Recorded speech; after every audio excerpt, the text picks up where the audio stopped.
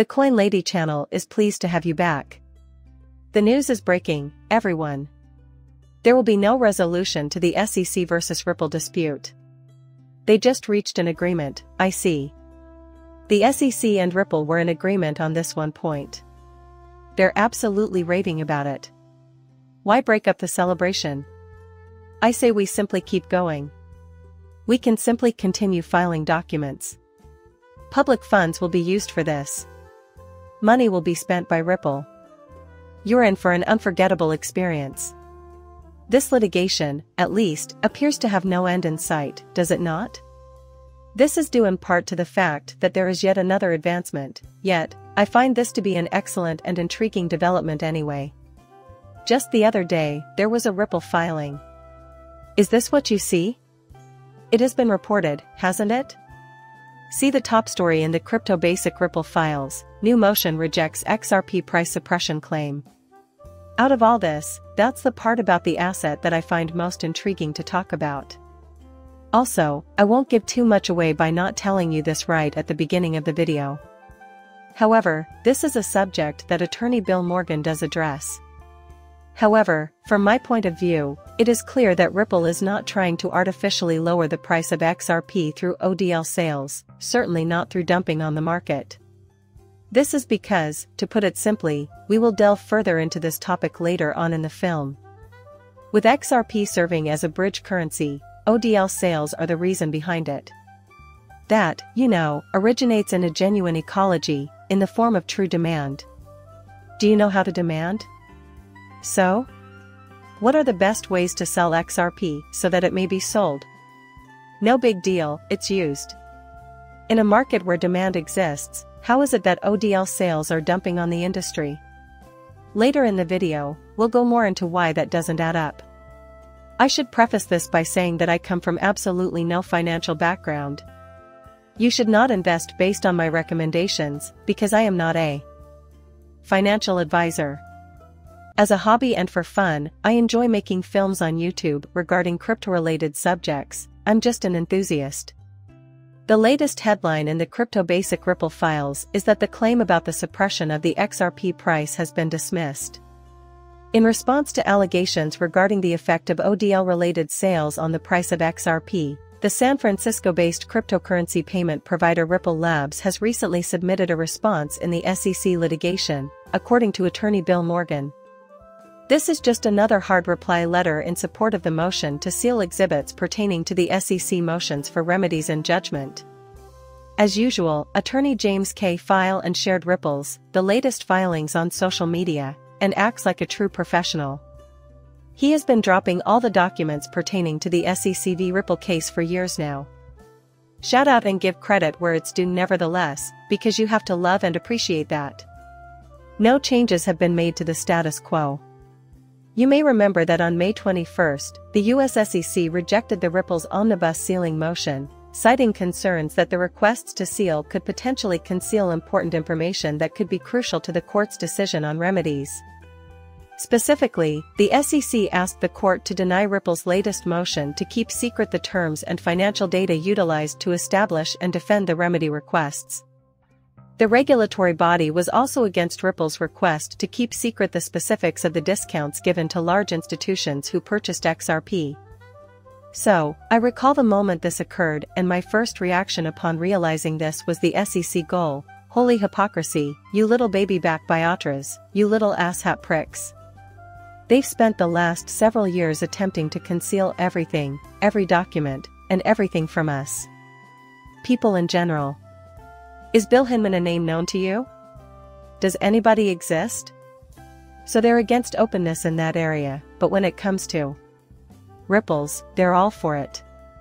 These are matters of deep personal business, things that neither the XRP community nor the general public need to know.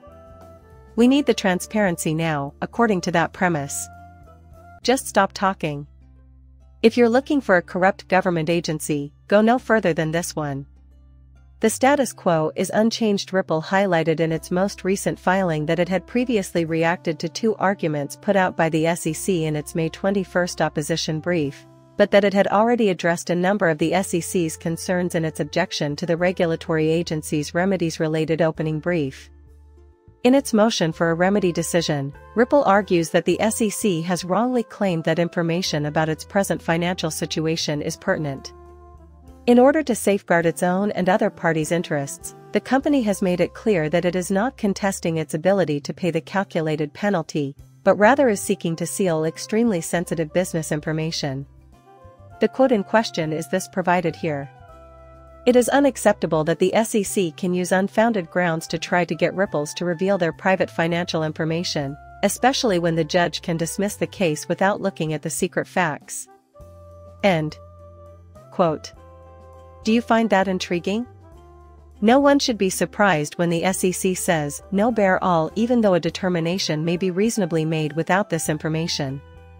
Feel free to release all those lovely confidential Ripple financial figures. Release them to the whole public. What makes that possible? You see, the point is to harm and observe. I am not an attorney, so I have no idea what will happen next. A lawyer. Depending on what information gets out, I don't see how this would be useful for Ripple, any of their clients, or anything else. I just play around on YouTube a lot. Personally, I don't think it's appropriate to identify a consumer in this context. My guess is that a lot of verbals on demand.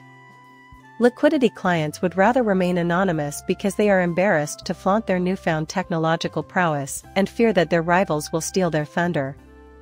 Well, it's obvious that they're being dishonest. Everyone, the peace remains, the agency grants are really repulsive. Additionally, Ripple took issue with SEC's claim that its previous contracts are moot because of the way it changed its sales strategy. Regarding XRP, the business cited a statement made by its CFO, Jonathan Butch, which stressed the need of keeping these contracts secret and how future parties could benefit from knowing the original conditions of negotiation. Furthermore, Ripple argued that the sale of XRP does not anymore fit the criteria that the court identified as sales to institutions during summary judgment. And thus, everyone, there has been, and I ask you, why? I don't see the discussion surrounding XRP's potential worldwide bridge currency use as problematic. In this video, I prefer not to reiterate my thoughts on the matter because I have already expressed them. Regarding the possibility of XRP serving as a bridge currency, it wouldn't be able to touch any corridor leading to the US, would it? Is its use warranted? Fortunately, it appears that there are definitely ways around that. Here is a quote for you. Selling XRP to consumers for usage with Ripples is what Ripples is all about right now. The over-the-counter contracts, which include discounts given to sophisticated counterparties, do not apply to ODL products. Ripple used that quote. You may remember that we recently found out that Ripple is, technically speaking, I know they said Ripple's current XRP sales, a subsidiary that isn't even directly overseen by the folks in San Francisco at HQ. While there are other locations, the main hub for this form of transaction commencement was Singapore, and it's run separately there as well. They have been utilizing a stable coin called Tether for every route that touches the US, and today they are using XRP for any corridor that does not. In any case, I think it was Tether. Without a doubt, the coin was stable. However, regardless of that, consequently, solutions have been found. When it comes down to it, you can't stop it from being utilized all over the world. I shouted it loud and clear in the garbage. Do the maths, it doesn't add up. They have been engaging in this weird maneuvering in preparation for the eventuality that they will need to do it for any quarter touch in the US. The video concludes with that. Do me a favor and subscribe to my channel. Coming up shortly, farewell.